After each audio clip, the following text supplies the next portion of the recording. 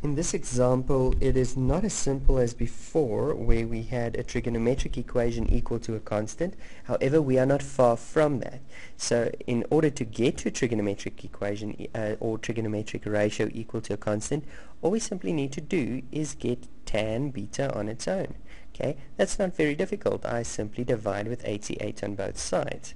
Okay, divide with 88 on both sides, and then I have tan of beta equal to 95 over 88. Okay, and that's not a problem at all, because that is a trig ratio equal to a constant. As soon as I get a trig ratio equal to a constant, I can get the reference angle using the inverse function of tan. So the inverse of 95 over 88. Just something I can mention here, you'll always notice that tan has the possibility that the constant it's equal to may be larger than 1 or equal to 1. However, for sine and cos, the maximum constant you can have is 1. Anything larger than 1 would be no solution. Okay, so in this case we can have a solution. 95 divided by 88 is larger than 1, but tan can have that ratio. Okay, so we have 88, no, I lie.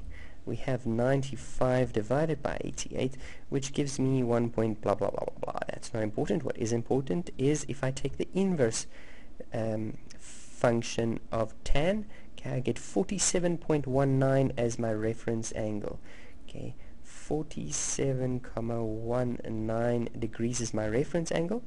Tan only has one general solution. The general solution for tan is the reference angle beta is equal to the reference angle plus 180 times k. Again, 180 takes me from the first to the third quadrant, where first and third quadrant where tan is positive. That's why I'm not adding 360 but 180, and therefore both solutions are already contained in this.